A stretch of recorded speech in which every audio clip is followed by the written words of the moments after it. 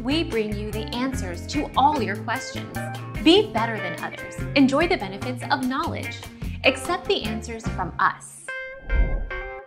Connect the two components via an audio cable if your projector supports audio input and you are not using HDMI, which contains audio. Plug one end of the selected cable into the audio port on the projector and plug the opposite end of the cable into the matching port under the receiver's audio out heading.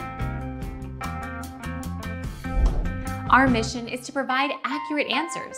We think without knowledge, it is impossible to live a balanced life. Be competent, be skillful.